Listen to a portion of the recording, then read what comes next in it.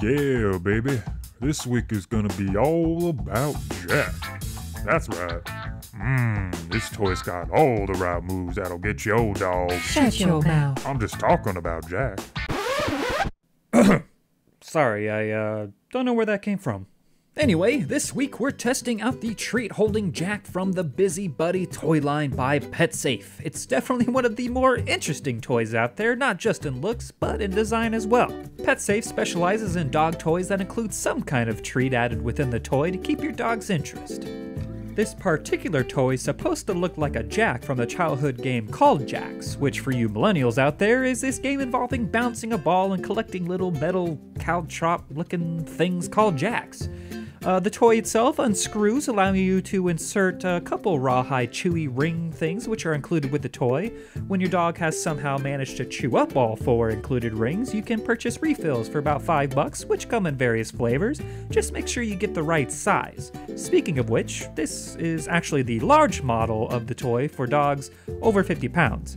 A bit large for my dog, but hey, she's making it work.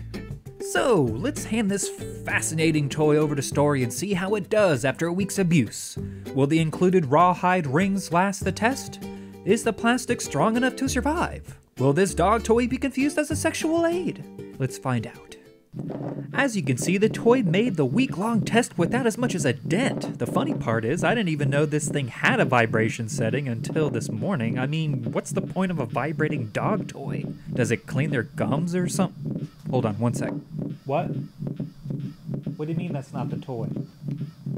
Oh, As you can see, the toy's been pretty well loved, though not according to the toy's design. I can tell you right off the bat that I cannot recommend this toy. The safety concerns are just too high, so it gets a 1 out of 5. As Story was chewing on this toy, bits of nylon were just coming off in little pieces. They aren't likely to cause much harm, but it's definitely not something you want your dog digesting, so I had to really limit play with this toy. For design, I gave the Jack a 3, but it was a hard one to judge, partly because the whole rawhide thing didn't work, but also because I purchased the wrong size. Had I went down a size to fit Story's weight bracket, the toy may have worked out a little better, but I still feel as if the little arms or legs or whatever you want to call them hindered Story's access to the chewy middle bits. It definitely looks interesting, but it just doesn't work well in the real world. Longevity is also somewhat hard to determine. While the toy will likely last for months, I had to give it a 2 because it only took a day or 2 before shreds of nylon started coming off of it. That said, the rawhide part will likely last a long time as it's well protected. I felt kinda bad for Story because she couldn't get the rawhides off, so I just threw her one. Now I just need to modify my Spider-Man disc shooter to work with these, and I've got a brand new toy.